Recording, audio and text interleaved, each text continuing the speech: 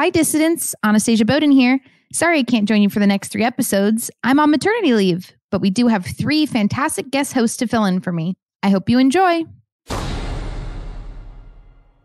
The federal government is brimming with hundreds of agencies and millions of employees, many of whom enjoy some measure of independence from political accountability. But the president is supposed to be responsible for everything that happens in his branch of government. With the creation of more and more independent agencies, the lines of accountability have become blurred.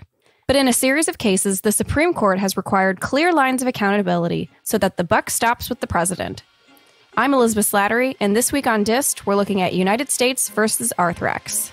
The court's decision is indefensible. I respectfully dissent.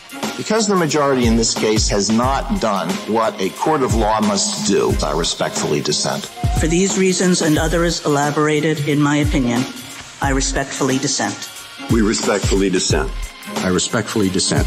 I respectfully dissent. I dissent.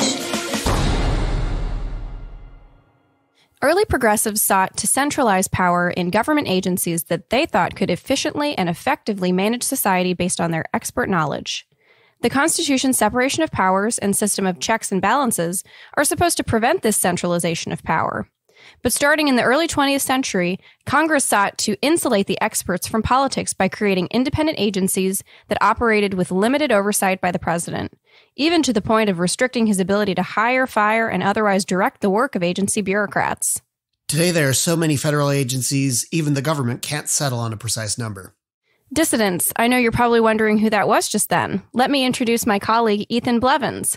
He's a legal fellow at PLF, working primarily on property rights and equality and opportunity issues. He previously worked as a litigator, mostly suing his favorite defendant, the city of Seattle. He earned a nickname from the Seattle Times as the sharpest pin around to the council's liberal bubble. But as Ethan was saying, FOIA.gov, which provides advice on how to request public information, says there are over 100 agencies. Regulations.gov, a website run by the General Services Administration, notes there are more than 260 agencies, and that's only including ones that provide information to the site about their rulemaking process. The Federal Register lists 434 federal agencies. In short, there are a lot. And they're brimming with more than 4 million federal bureaucrats, many of whom enjoy some measure of independence from political accountability. A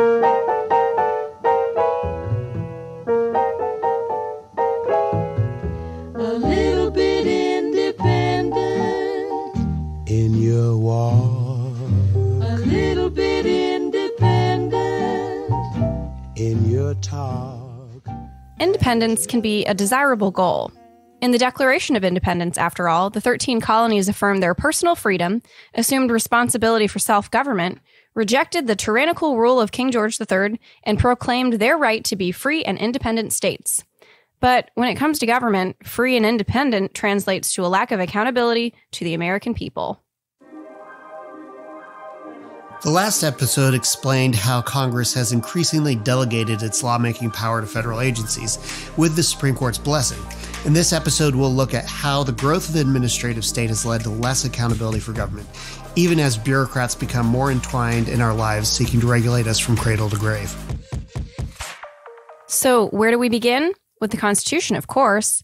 The framers knew that the president couldn't run the executive branch alone and would need a staff to manage it. And the debates at the Constitutional Convention make clear that the framers wanted to ensure the president was responsible and accountable for the actions of his staff. So they carefully crafted several constitutional provisions to ensure this accountability to the people. For example, Article 2, Section 1 of the Constitution explains that all executive power is vested in the president alone. In other words, the buck stops here. The buck stops here. The buck stops with me. And the buck stops with me. To reinforce this constitutional grant of authority, all officers of the United States must be appointed in a way that guarantees their accountability to the president and ultimately to the people. Article 2, Section 2 states that the president shall nominate and by and with the advice and consent of the Senate shall appoint ambassadors, other public ministers and consuls, judges of the Supreme Court, and all other officers of the United States. Why was Senate confirmation necessary? Here's some background from Tommy Berry, a research fellow at the Cato Institute. The Appointments Clause came out of a debate at the Constitutional Convention, and like many constitutional provisions, it came out of a compromise. One faction thought the president alone should have the authority to appoint judges unilaterally and officers in the executive branch, on the theory that responsibility, the ability to act quickly, these were things kind of inherent and appropriate to one single person making the selection. Another faction was worried about essentially cronyism, that the president would appoint his pals, unqualified friends or family members, and that there would be nothing the populace could do. They thought that some larger body, either a committee or maybe the Senate acting as a whole, should select them. So these two factions debated for a while, and eventually they reached a compromise where the president would nominate candidates for both judges and executive branch officers, but a nomination wouldn't be enough for them to take office. The Senate would then have to provide advice and consent.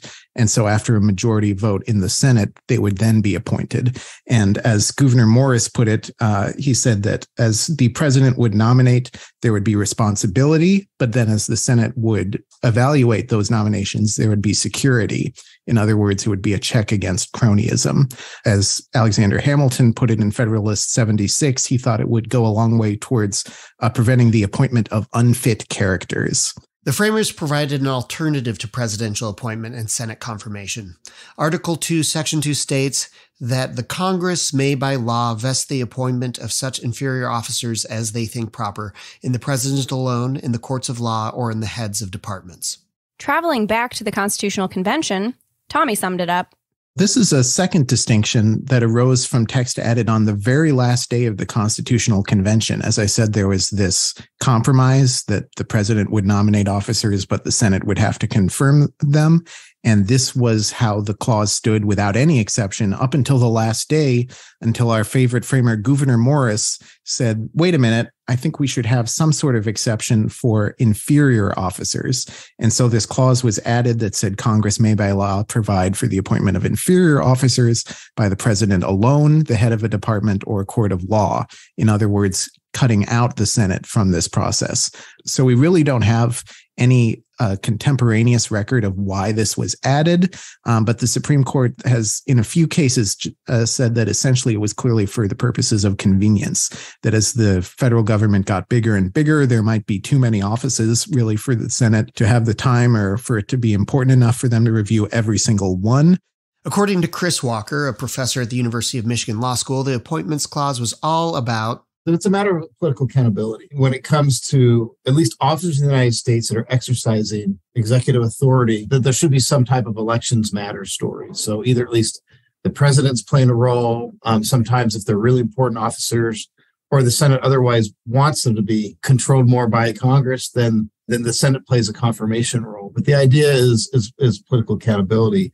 And on the flip side, the idea is also there's a check on patronage. You don't want to have presidents just bring in whoever they want, just to kind of reward them for supporting them during the election. You want them to bring in qualified people, which is one reason why you have that kind of default of if you're an officer in the United States, unless Congress says otherwise, you've got to get Senate confirmed. So there are presidentially appointed and Senate confirmed officers, aka principal officers, and inferior officers. But looking at the earliest executive branch departments, there were other employees who weren't considered officers. Chris observed that the Constitution... It doesn't say anything about employees, and the Supreme Court for centuries has read into the Constitution the idea that can also be employees of the government that aren't inferior officers or any officers at all. And that's been where a lot of the litigation and attention has been at the Supreme Court over the last decade is who's an employee versus an officer. So, who are officers of the United States? Here's Tommy. So I could give you a more than 100-page answer to that question. But the much shorter version is that the Supreme Court has never given that great an answer. There are many cases that have slowly built up a doctrine. In the early period, in the 1800s, the first case raising this issue was United States versus Maurice in 1823. It's an opinion by Chief Justice John Marshall, not for the Supreme Court, but for the District of Virginia while he was riding circuit. It involved an agent of fortifications who was charged with embezzlement, as Tommy was saying. And he had essentially agreed to a bond where if he violated his oath of office, he had to pay the government $20,000. But Maurice, the clever embezzler, said, aha, I found a loophole. The bond says that I have this duty as an officer of the United States, and I wasn't appointed as an officer, or I didn't actually hold an office. So you can't get this bond from me, even if I did embezzle. So Chief Justice Marshall goes through a lengthy discussion, essentially saying, yes, there was no statute officially creating this office, and it doesn't seem to have tenure or continuity, so it probably wasn't an office. But then at the end, he says, but that shouldn't be able to get him out of being on the hook for this money, so he has to pay anyway. The next few decades, Supreme Court cases implicating officers mostly dealt with situations like Maurice's, where an individual committed a crime and part of the definition of the crime was holding an office. The defendant would argue he hadn't been appointed as an officer, so the crime didn't apply to him. The touchstone for whether someone was an officer or not was whether they occupied a continuing government position. There also have been disputes over whether Congress may insulate officers from being fired. In Myers v. United States, a first-class postmaster who was dismissed by President Woodrow Wilson before his term was up sued for back pay. The Supreme Court held that the power to remove executive officers was essential to the president's ability to carry out the law. You're fired. And that opinion was written by none other than Chief Justice and former President William Howard Taft. Less than 10 years later, the court had a change of heart. Here's what happened. William Humphrey was appointed to a 6-year term on the Federal Trade Commission by President Herbert Hoover. 2 years later, there was a new president, Franklin Delano Roosevelt, and he didn't see eye to eye with Humphrey. Roosevelt fired Humphrey, but Humphrey kept on working and sued for his pay. The case was Humphrey's Executor versus United States, so named because Humphrey died while the case was pending, and his estate took over the claim for his wages. The Supreme Court unanimously upheld the limits Congress placed on the president's ability to fire FTC commissioners.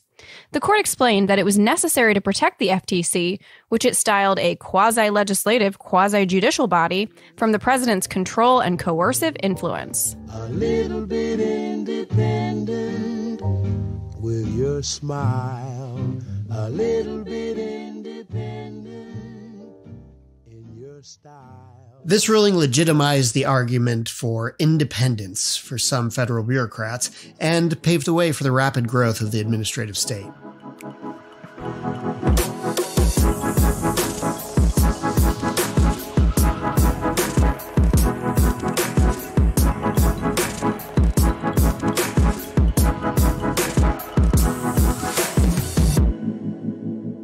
In 1976, the Supreme Court decided the landmark campaign finance case, Buckley v. Vallejo. Buried in hundreds of pages of that ruling was an important separation of powers issue. Did Congress's appointment of federal election commissioners violate the Constitution? The Supreme Court said yes, because only officers of the United States who are responsible to the president could wield significant government authority under the laws. About a decade later, the court heard Morrison v. Olson, a case challenging Congress's creation of an independent counsel who was appointed by a special court authorized to investigate and prosecute government officials, and who the statute provided could not be removed except for cause. Up until this point, the court hadn't squarely addressed the line between principal and inferior officers. The majority concluded that it need not attempt to decide exactly where the line falls, because the independent counsel clearly falls on the inferior officer side of that line. As Tommy explained, the majority said yes on sort of a multi-factor balancing test approach, that the special counsel could be removed from cause, had a limited tenure, was sort of appointed for just one task, and so on. Justice Scalia, in a solo dissent, said no, all of these factors aren't really relevant. The key point is that the special counsel can only be removed for cause and has quite a bit of independence by design, and so is not functionally subordinate to anyone, let alone the Attorney General. And that's a problem because if inferior, Justice Scalia argued at the framing, simply meant subordinate to, essentially you have a superior who can direct you and who can reverse you if necessary, or who can remove you from office if they don't like what you're doing. And as with Humphrey's executor and the FTC, the court declined to second-guess Congress's decision to limit the independent counsel's ability to be fired. Restricting the ability of the Attorney General, who nominally was the independent counsel's supervisor, to fire her was, quote, essential in the view of Congress to establish the necessary independence of that office. A little bit independent with your smile. The court revisited the issue of the line between principal and inferior officers 9 years later. This case was Edmund versus United States. Here's what happened. Justice Scalia wrote the majority. This concerned judges within the Coast Guard system and whether they were inferior principal officers. The majority opinion held that they were inferior, but the reasoning of the opinion was much more in this formalistic inferior means subordinate mode, almost echoing beat for beat Justice Scalia's dissent in Morrison versus Olson. And so he went through the fact that they were removable at will, that they did not have the power to give the final word for the executive branch without some level of review by a superior.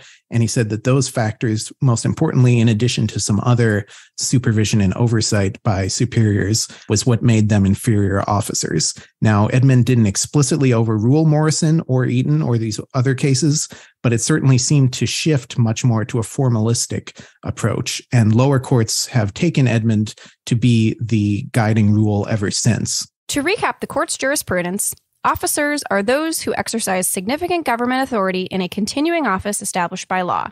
They must be presidentially appointed and Senate confirmed, unless Congress vests their appointment in the president alone, department heads, or, less often, with courts of law.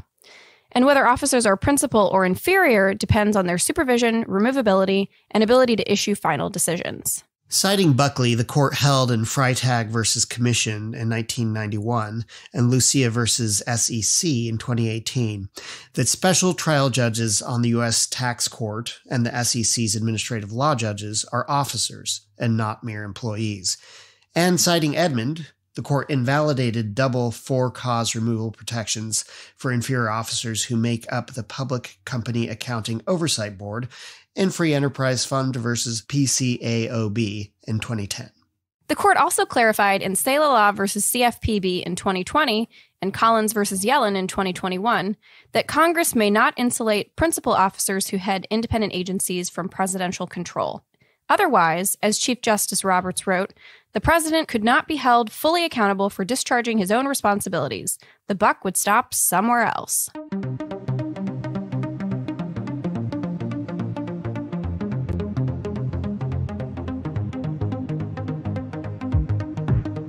That brings us to United States versus Arthrex. The issue was whether administrative patent judges are principal or inferior officers. As Chris explained, when it comes to agency adjudicators like administrative law judges, immigration judges, here administrative patent judges, for a long time, we thought they were just employees and not even officers. And the argument would go, that ultimately they're not exercising like normal executive power. They're adjudicating, like they're doing something a little bit different. And we definitely think they should be insulated from politics to at least a certain degree. A little bit independent.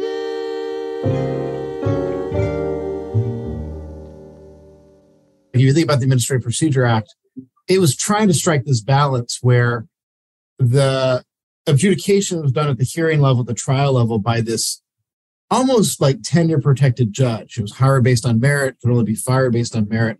And you get a clean record and you get like law applied to facts and politics wouldn't play a role. And then it would go up to the agency head, and the agency head could then institute the policymaking preferences of the president or the administration or that agency head. And so you still have like politically accountable adjudication.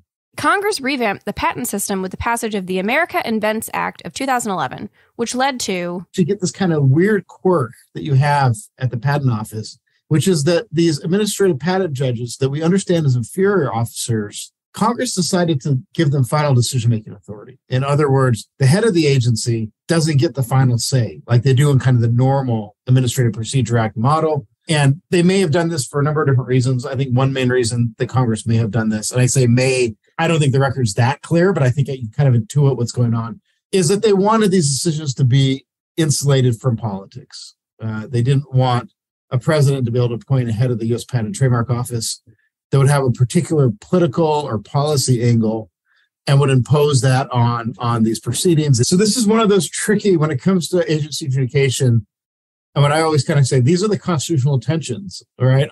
With that background in mind, let's dig into the Arthrex case. Arthrex owned a patent related to a knotless suture-securing assembly. It sued Smith & Nephew, Inc. for patent infringement in federal court in 2015. The parties settled out of court, and then Smith and Nephew asked the U.S. Patent and Trademark Office to review Arthrex's patent. Here's Tommy with the details. This dispute went to a Patent and Trademark Office procedure or process called inter partes review, which is essentially a process for patents to be challenged if someone believes that it was given an error. So the process for inter partes review is that a panel of 3 administrative patent judges, or APJs, review this challenge and apply the law of patents and decide whether the patent should be withdrawn. And in this case, they decided, yes, the patent should be withdrawn. So Arthrex lost before this panel. And when you lose before a panel, you can ask the panel itself to review it, but there's no other means of appeal within the executive branch. The only appeal process is to the judicial branch, to the Court of Appeals for the Federal Circuit. So Arthrex did appeal to the Court of Appeals for the Federal Circuit. They appealed on the merits of their patent, but they also brought a constitutional challenge, an appointments clause challenge. They had a problem with the APJs having this last word, this ability to take away their patent without review. And the APJs are appointed by the Secretary of Commerce. They're not appointed by the President with Senate consent. So it's only constitutional if APJs are inferior. But what Arthrex argued is they are not inferior under the Edmund test because they have the last word for the executive branch. So unlike the judges in the Coast Guard in Edmund, whose decisions could be reviewed, APJ decisions can't be reviewed. The appeals court held that APJs are principal officers because their decisions are not subject to review by a presidentially appointed officer, their work is not supervised by a presidentially appointed officer, and they may be removed from office only for such cause as will promote the efficiency of the service. Since they were not appointed consistent with the Constitution, the, quote, narrowest viable approach, the court concluded, was severing the statutory removal restriction from the law authorizing their appointment and declaring them inferior officers. All of the parties, Arthrex, Smith and Nephew, and the federal government, were unhappy with this ruling. So the case went up to the Supreme Court. We will hear argument this morning in case 19-1434, United States versus Arthrex Incorporated and the consolidated cases. The argument took place in March 2021, during the era of argument by telephone. Malcolm Stewart, who was Deputy Solicitor General, began explaining all the ways the director of the Patent and Trademark Office supervised APJs, which made them inferior officers. Here's an exchange between Chief Justice Roberts and Malcolm Stewart.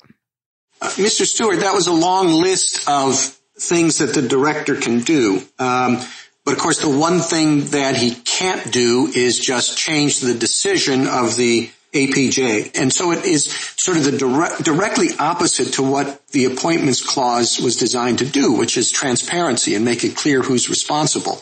Here, the director can pressure the APJ, but at the end of the day, he can say, well, that's not my fault.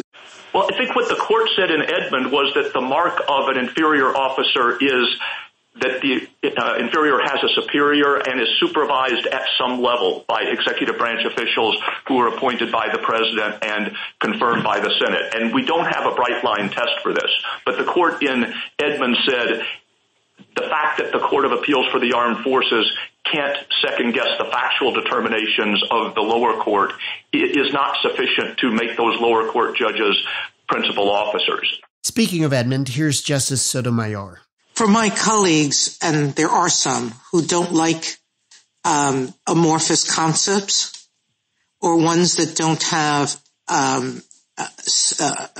a yardstick by which to measure, what is the advantage of us keeping the Edmunds test?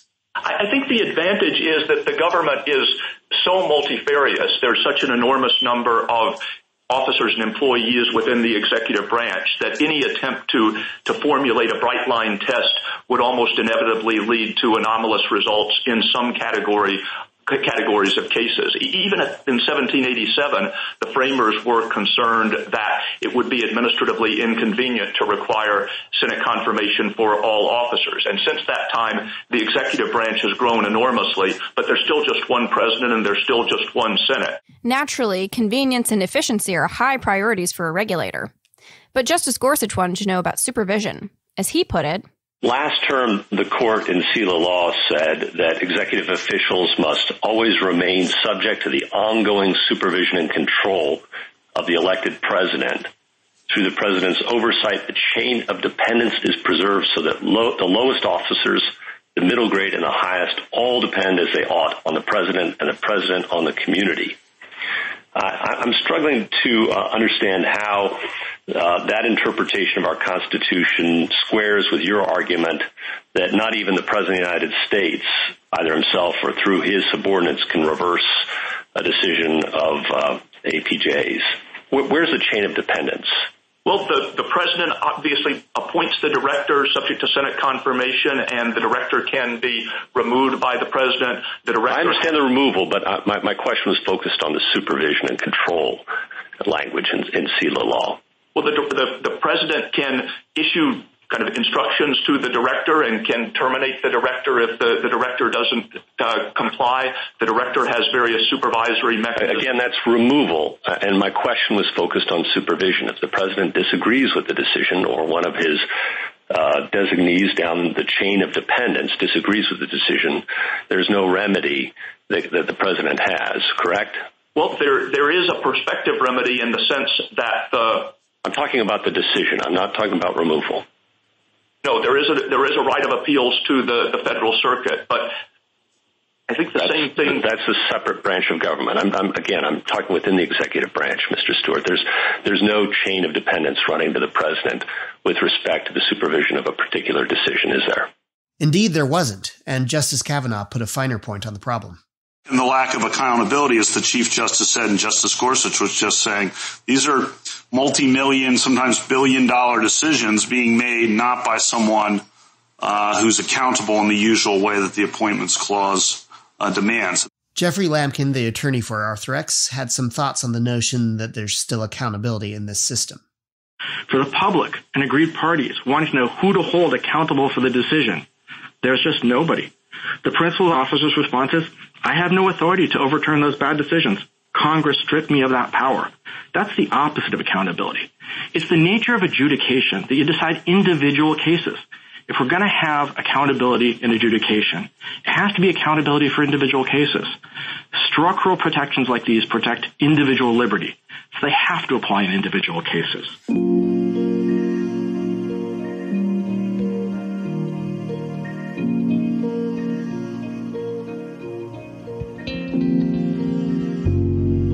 In a 5-4 ruling, the majority agreed with Arthrex that APJ's ability to issue final decisions on the cancellation of patents is a power that's inconsistent with their appointment as inferior officers. Chief Justice Roberts explained that, quote, in every respect save the insulation of their decisions from review, APJs appear to be inferior officers, end quote. But this power is too great for an inferior officer to wield, Chief Justice Roberts reasoned, so the director of the Patent Office, a principal officer, must have the ability to change an APJ's decision to cancel a patent. This way, the buck stops with an officer who is more politically accountable to the public. Roberts explained that the exercise of government power, quote, acquires its legitimacy and accountability to the public through a clear and effective chain of command down from the president on whom all the people vote, end quote. Empowering APJs to make final decisions that were not subject to review by a principal officer inverted the chain of command.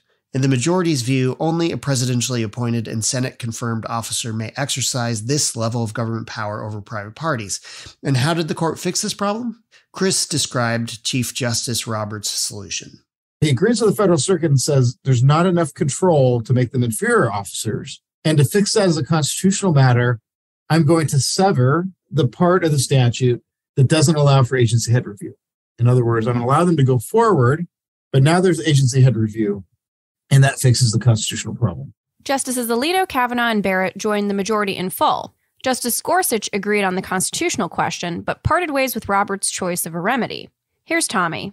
There were 3 key options for what remedy might be used to fix this constitutional problem. The lower court, the Court of Appeals, had said we're going to make them removable. They thought that was sort of what Edmund put the most weight on. Chief Justice Roberts, writing for four-justice plurality, said, no, we're not going to focus on removability. We're going to focus on reviewability. So we're just going to adjust the statute slightly and remove the one portion of the statute that makes their decisions unreviewable by the director alone. And we're going to say that for every decision of a 3-judge panel of APJs, the director has the option, if he wants, to review that decision and potentially overrule it, and that will make them functionally and formally subordinate to the director.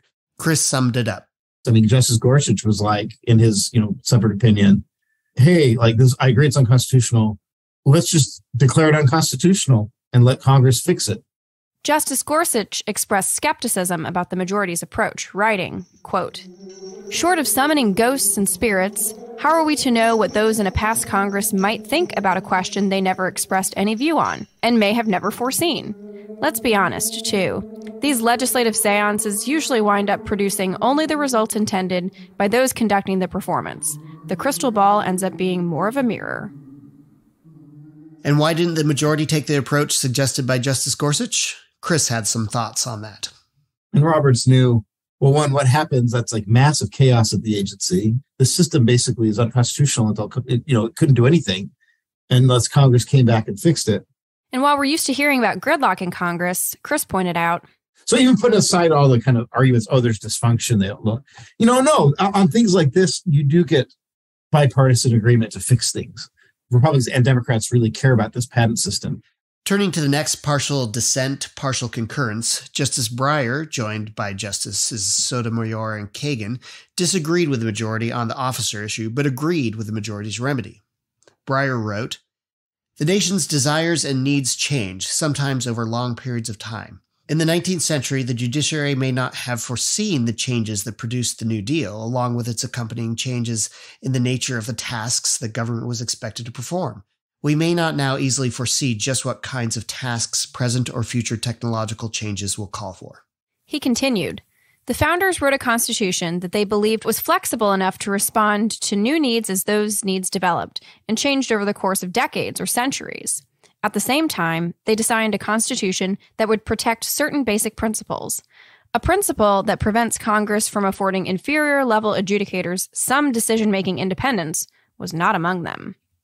From Chris's perspective, the upshot of Breyer's dissent was, it sent a message to Congress, and this is what Breyer was really trying to get through in his dissent, that you don't have the room to innovate around the Constitution. That if you want to try to set up an adjudication system that better insulates decision-making from politics, you don't have that option. You've got to keep them in Article III courts. And Congress set up the system in the first place because Article III courts were way too expensive. They took way too long. And there was a lot of form shopping to get these all in one district in Texas where, and so Congress was like, we want to stop that. We want to create a much more accessible way for people to challenge bad patents quickly and have them decided by experts. And last but not least, there's Justice Thomas's dissent. Justices Breyer, Sotomayor, and Kagan joined in part. Talk about strange bedfellows.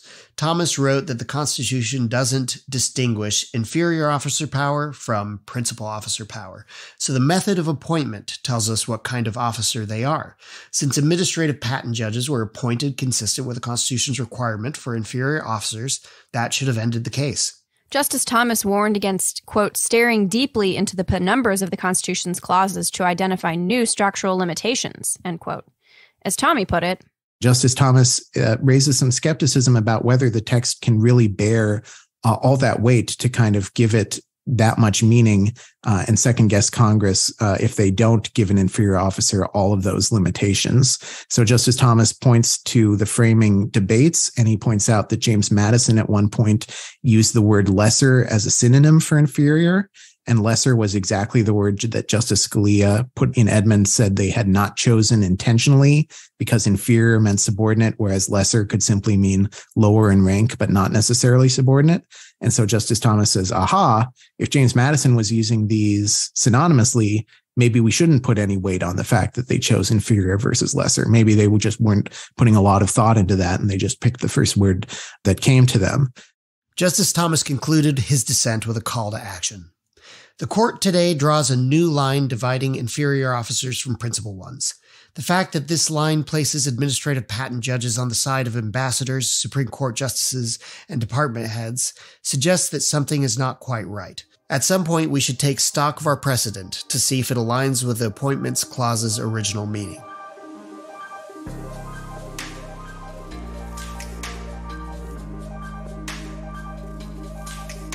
So that would seem to end the matter, right?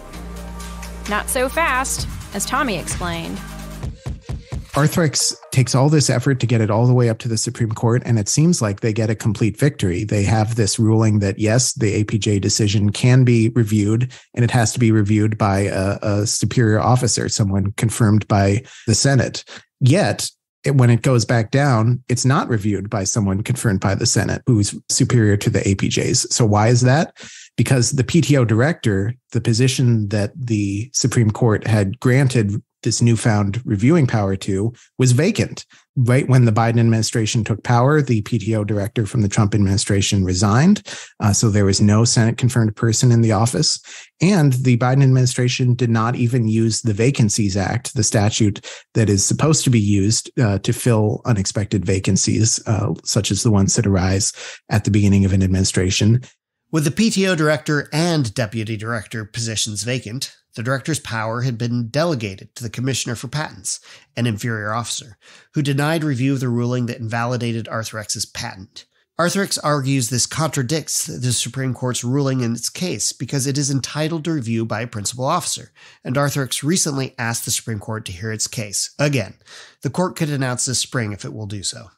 President Harry Truman's slogan, "The buck stops here," embodies the idea that the president is personally responsible for overseeing the executive branch. But even Give 'em Hell Harry bemoaned, "I thought I was the president, but when it comes to these bureaucrats, I can't do a damn thing."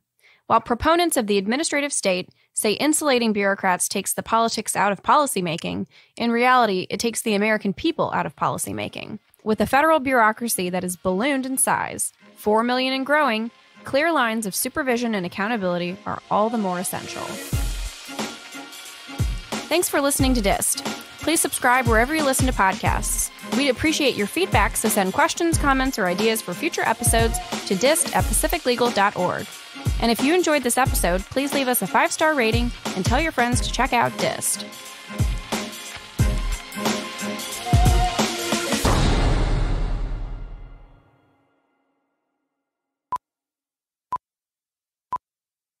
So you're just doing cases Anastasia doesn't care about while she's gone? She doesn't care about separation of powers? Wow, look at those bobbleheads. Yeah. Quite a collection. It's something. I'm NPR voice. Yeah. Calm you down. ASMR, Appointments Clause Doctrine. To go to sleep. Justice Breyer, joined by Justices Sotomayor. Sorry, after all these years, I still stumble over her name. Sotomayor. That's not maybe as interesting for PLF listeners as it is for, like, if we're doing administrative law, like Geek Podcast or something. But Okay, I'm going to be reporting this to your boss. She's on maternity leave, so It's not stopping her from sending me messages. this reminded me of why I didn't become a doctor, which is I get very squeamish, even at the most general description of anything surgery related.